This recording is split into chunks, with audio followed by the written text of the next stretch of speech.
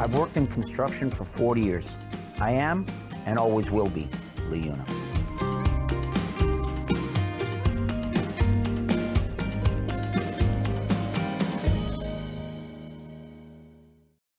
Construction is one of the most stable industries in today's economy. There's plenty of opportunity, so come and learn at the Liuna Local 183 Training Center. It's the right place to start. If you're thinking about your future, you can learn a skilled trade through hands-on training and classroom training. Liuna Local 183 Training Center is excellence in training. All apprenticeship programs are registered with the Ontario Ministry of Training Colleges and Universities. Become an apprentice and learn new skills which will open the doors to a rewarding career. Visit 183training.com.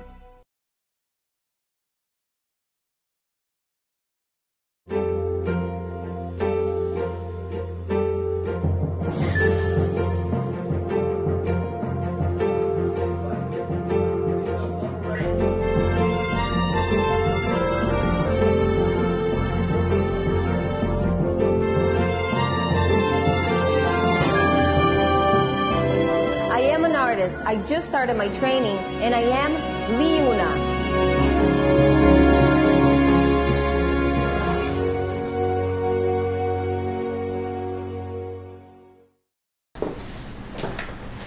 Now I think it's my turn. Thank you so much. Yes, it's your turn.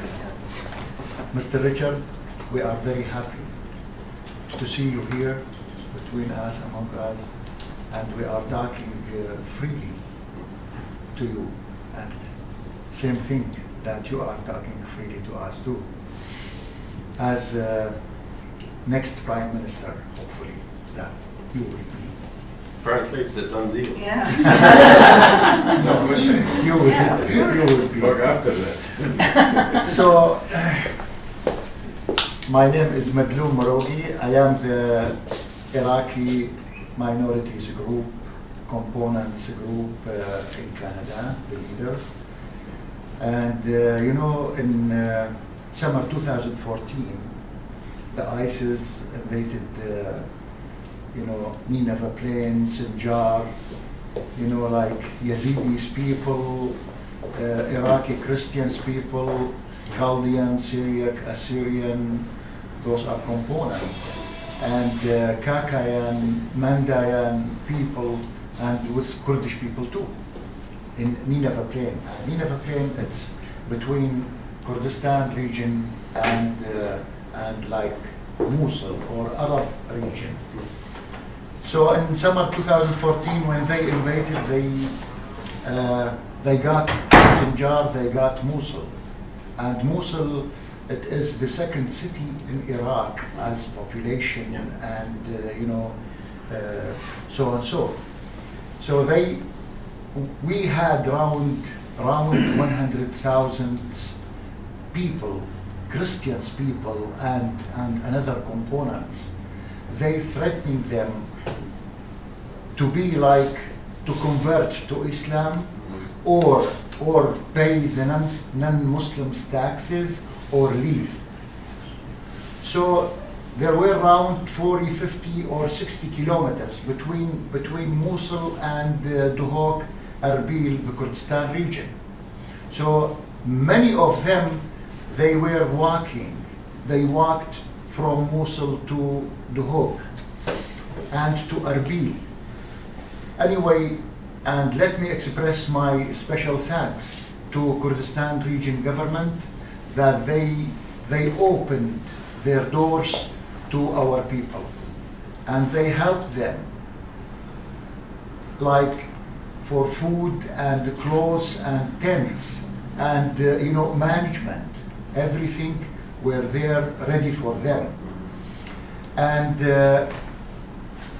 when we went, I got, you know, delegation or high delegation with 3 MPs, with Sada was with us, and you know, we went there, we visited many camps there. And at the end of our visit, I told Brad Butt, maybe you know him, he was a member of parliament at that time. So I told him, Brad, what would you do? He said, when we arrived Canada, Toronto, I will go direct to Harper. He was Prime Minister. And I told him the story, everything.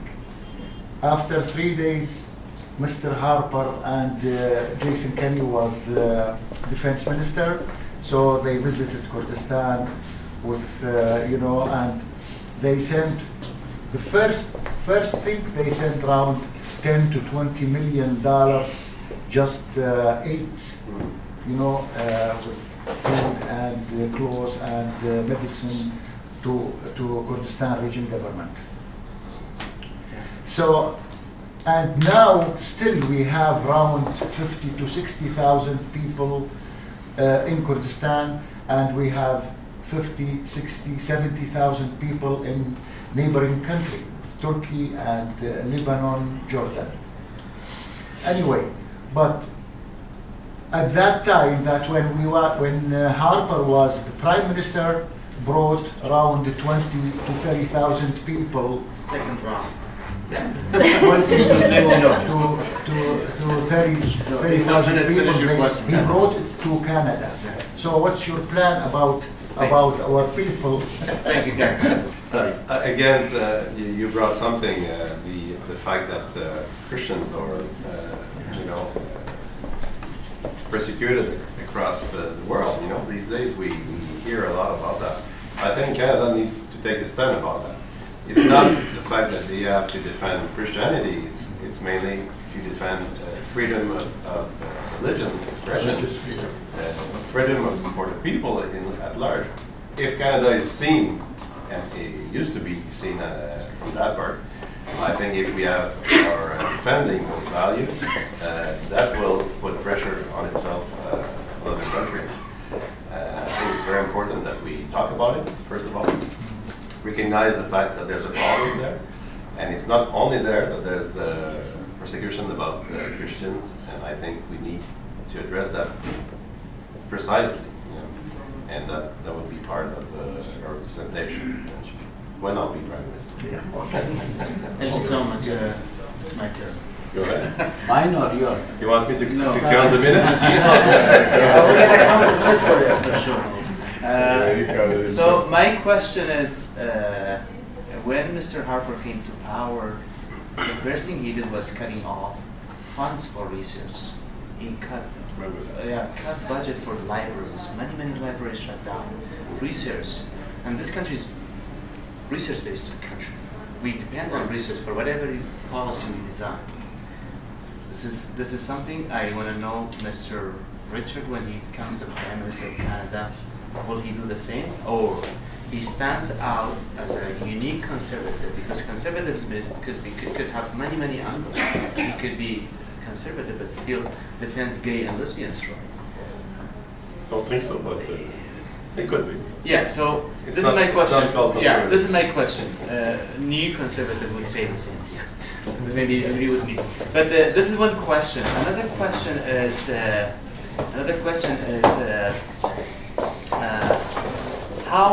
how would you shift this country based on what you said in one of your interviews, more towards right, where how do you say it? Where the public, this country is very open-minded country. This country is the first country to raise the same-sex marriage flags on the hill of the parliament. How Canada would tolerate that? To I don't know if you're getting motivation for protectionism. Like protecting Canada's boundaries is very important. I totally agree with you. But at the same time, this country is built on the shoulders of immigrants. That's my question. That's protect. And one more question: what is your stand for indigenous people? No, I have 3 questions. Are you going to be same as Mr. Harper? Like, where do you take the country towards right?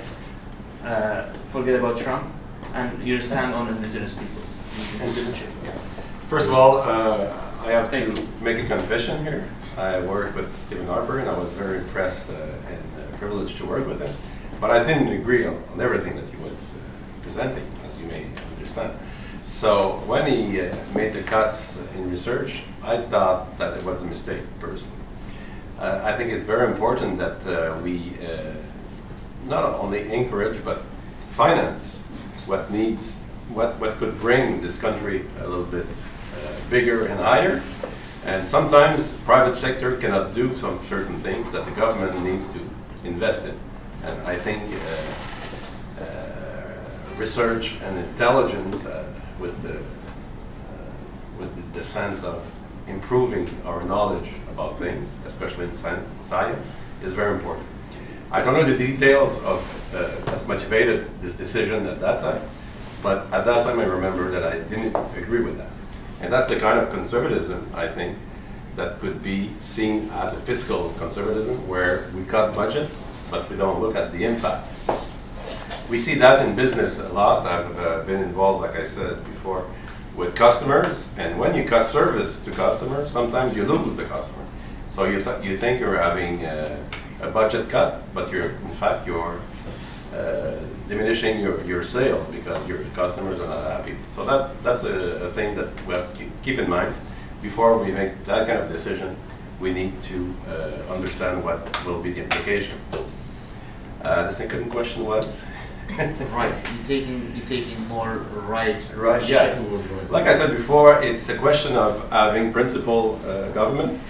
Personally, I think the left is saying a lot of things, but doing very small things compared to what they are expressing. If you look presently at Mr. Bernie Sanders in the United States, this guy is a socialist, almost a communist.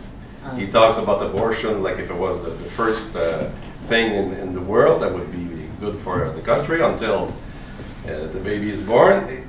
For me, that's a good example of it's all talks, and when the reality comes, it makes no sense. And we've seen that in many countries. So being on the left for the Liberal Party is to say a lot of things and do the opposite once you're elected. I want to change that also, because if I'm involved in politics, I want to make sure that people are having hope about the fact that we have politicians who can do what they said and say what they're going to be doing.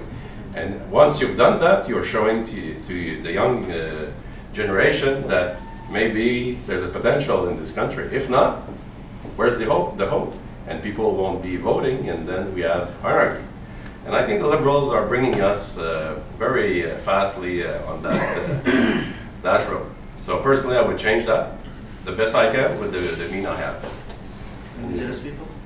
Indigenous people? I think it's important and it's interesting because we came out very strongly about the fact that there was blockades in the past weeks. I was one of the first candidates to take a stand about that, saying that it makes no sense. If I decide to make a blockade myself, in 5 minutes I'm in prison. So how come when it's indigenous people, it's different treatment? And especially what the Liberals have been doing for 20 days, waiting for what? We don't understand, because the economy is in jeopardy and a lot of things is in jeopardy. That being said, the problem with indigenous people is much deeper than what we're seeing. They're not doing that for nothing. And the Indian Act is one of the problems, personally. I think it's an old legislation, beginning of the 20th century, that is kept that way because nobody wants to talk about that. So I think a responsible government needs to address those situations before we get a crisis like we have now. And in Quebec, we've been served with that. We had a crisis in Oka 30 years ago, where the place was paralyzed. There was a policeman that was killed. So when I saw what was happening yesterday morning at one of the blockades, I thought that the policemen were like taking a big risk doing what they did compared to what we had experienced. And we see that there's a lot of action taking across Canada, but at the same time, the Liberals, the way they are reacting to those blockades, they are giving a lot of power to criminals. Even though they are indigenous or others, doesn't change what it is. You know, we are in a country where the law has to be applied to everybody. We are all equal in front of the law. It's not the case with those people. I don't think it's fair. And at the same time, if they are not treated well because of that Indian Act, we should act on the Indian Act before we get the problems eventually. So that would be part of my my government to look into this situation and try to find solutions, permanent solutions, for the best of the people. Asya Khan, we're going to give her priority because she hasn't talked. Okay? Forgive us. Yeah. Thanks for coming. Thank you. My question about when you become a prime minister hopefully, cost of living in this country is very dramatic. Like you see people, especially newcomers coming, they get probably $1,500 a month. How they can pay rent, how can they eat, how can they travel with it, how can they raise kids. These are all big issue, and also the price of housing, it's sky high. So these are big issues. For instance, I have a place, I have to live with my son is 27 years old, has to live with me because to support me to pay my mortgage. If he moved out, he has to go on his life. What will happen to me? I can't pay my mortgage. Then I will lose my house. What you would do, would you be able to set a minimum annually salary for everybody to live comfortably, to not go to the food banks, to not struggle to be on the street, to not go for the drug on all these things?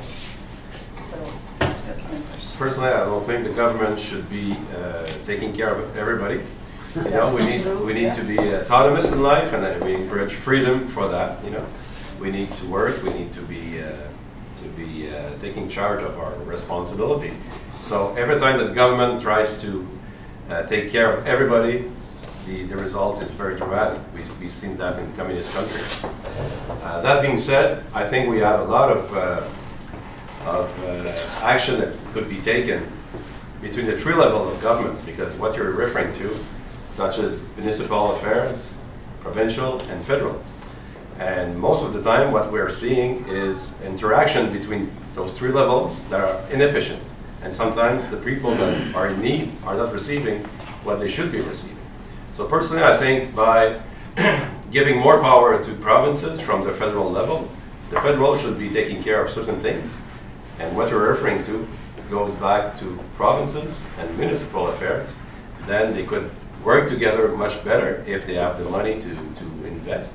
Because what we're talking about is housing, and also the cost of living that is very different from one city to the other, from one province to the other.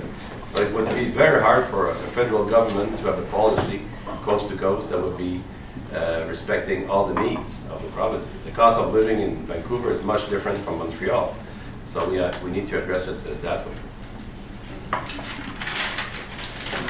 Thank you. I'm going to take over for it. So, short? No, very short. Point Very four, short. please. No, no. I am talk to English. That's okay. I am talk to Kurdish English. Go ahead. Make my I job speak easy. French English. It's perfect. Now I have two short questions. Why now is drug is free, but everybody Drug is free. free, like marijuana is free. Okay. Yeah. Okay. What is marijuana is Free to free? use. Free to use, not free. That's not free. Because I was wondering where I can buy it. Yeah, and everybody worrying about kids, of course, because I go to every community and many school, because I do with news, small news. I have maybe make it one documentary about Canada, about the situation. Is there many kids, I see the, like, two issue before, my friend is see with downtown, Toronto downtown, 8 years old kids and take a drug and messed up. If you come, still have to be drug free for everybody or not? not criminal. And second one, very important, please, if you can do something for everybody, for new immigrant and for Canadian people, for Baltic people too. Wondering is, if you do go to around Canada, everywhere, you see everywhere drug people and mental people. Have the mental problem. He's free. He's got to kill somewhere or shooting. Mental issues. Yeah, mental issues. And mental issues, you can give any, like you can put jail. You can say you have to sleep 10 years, 5 years. After 2-3 months. Ask a question, please. What is the question? He go out. What is the question? Very important question. Just trust me, I know. People are waiting for okay, you. but if you talk Yeah, to please. me. Yeah, sure. Yeah. And if you come, why people go to jail? No. Why people go to freedom? Normally people, if mental people have to go to hospital, why don't have this situation? If you be Mr. President, you have to change this issue for every Canadian people or not? Thank you. Thank you. First of all, about the drugs, it's like to say it that way. A conservative government would have never done what the Liberals have been doing. I'm against those vices, you know. And in Quebec, as you probably know, we have raised the age to buy drugs to consume at 21 years old. So the first thing that the Liberal government, federal Liberal government did is to say that we will go against that. You're not allowed to do that as a province. I think it's completely the opposite that we should be doing, because there's a lot of science saying that the brain is not developed until you're 21 at least, but maybe 24 years old. So taking drugs under that age is very bad for people. So I don't understand why the state is having people, helping people to go against their own health personally. So I think that would be a good thing, that we raise the age across Canada to 21 years old. First of all, by doing that, it's sending a strong message, and then we can see how the society will evaluate around that. But it won't stop a kid of 8 years old to have have done what you were saying before. So I think we need to address it eventually. The counterpart of that, you're talking about mental health. We've seen that in the past, that we have taken the mental health people, they were sick and they were thrown out of institutions. We've seen that in many provinces. So I think, again, by giving more power to provinces who are in charge of the operations of healthcare system, probably would be able to address the fact that some people shouldn't be on the street, they should be in institutions. And like I said before, I was involved with food banks, but I was involved also with shelters that are having food banks inside their walls, and it's incredible to see what is happening in those cities when you see all those people who are not fit to be on their own. And yeah, actually, last question is about the immigration. yes. As you know, there was a private sponsorship of the refugee, which is, I think, is issued by the Mr. Harper's administration. And the question is, right now, there's at the moment like a group 5. So group 5 just means it's not going to government with 5 Canadian families supporting one people. So one person came from abroad to Canada. It's not going to cost Canadian government even a penny. Those 5 families will support that. So at the moment, Liberal is abolishing that. So and it's free, so they are abolishing it. so there is the certain conditions if the guy is approved by the United Nations, which is 2% people cannot do that. But the question is at the moment, if you become Prime Minister tomorrow, are you reviving the private sponsorship refugee like a Group 5? I think it's a good situation if 5 families are taking care of one refugee.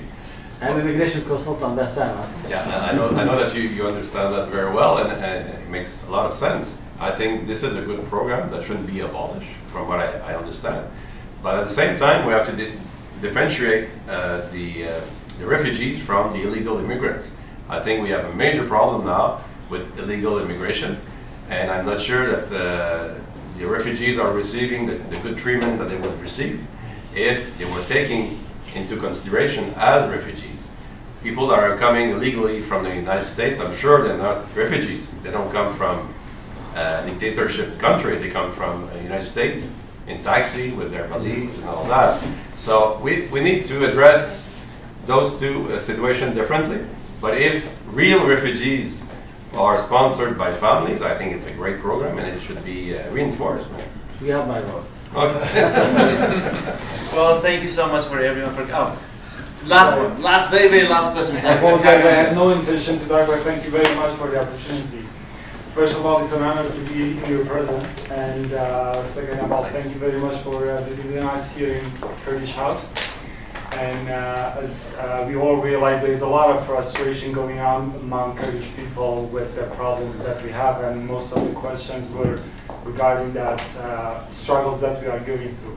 Obviously, that frustration comes from we have so many enemies. We have been attacked from many countries that are powerful, dictator, but narrow-minded, but powerful. We have been attacked and we've been killed for over 100 years. And the frustration comes from that. You might have realized that all tension in the room is coming from that frustration, coming from that years of carrying out without getting any help from international government. And put most of the problems aside, one of the big problems that we are facing, that I personally and most of Kurdish people believe that is an international problem, is one that happened lately in the Sinjar mountain, that a lot of women, girls and children were taken by ISIS to put in the sex slave market and human trafficking. And I believe human trafficking is something international, and every country has an obligation to address that issue. And my question is, do you see that problem as a Canadian problem, part of Canadian problem that needs to be addressed? We have so many issues in Kurdistan, obviously we want answer for that, but not from one person. But my question is, that specific incident that happened in Sinjar, and in general, do you see that problem, that ISIS problem, that was one of the brutalities, do you see that as a Canadian problem that needs to be addressed? I think human trafficking is larger than this particular situation, but it's also part of that. And we know that it happens in cities like Canadian cities, you know. So it needs to be addressed worldwide. And Canada needs to be a leader into this fight, because it's a major one. It goes to what we were saying before about freedom of expression, freedom of many ways across the board, because we are defending those values here. We have to prove that we can have them respected, first of all, in our country, but also defend that in other countries, like it happens in this area. And I think denouncing it is already starting to make sure that we will be putting the energy and all our weight internationally against this big problem, major problem. Thank you so much. Yeah, thank you so much, Amjad. Thank you so much, Richard. And thanks for everyone for coming here, for being here with us. You enlightened us about the new policies of the new leader, hopefully, of the Conservatives. Thank you very much for your invitation. Yeah, picture time. No problem.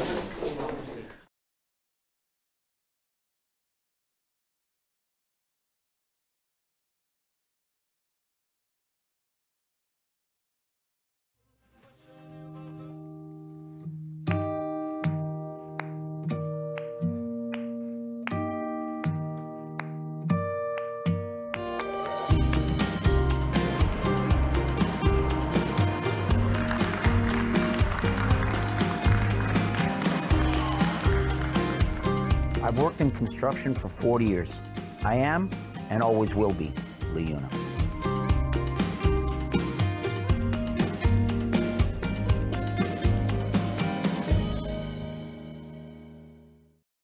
Construction is one of the most stable industries in today's economy. There's plenty of opportunity, so come and learn at the Liuna Local 183 Training Center. It's the right place to start. If you're thinking about your future, you can learn a skilled trade through hands-on training and classroom training. Liuna Local 183 Training Center is excellence in training.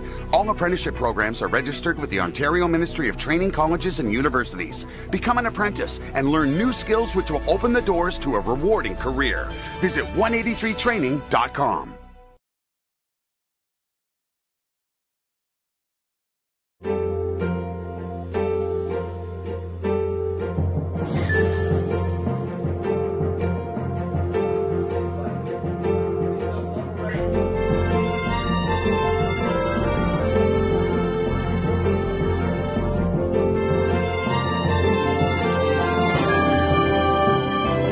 I am an artist. I just started my training, and I am Liuna.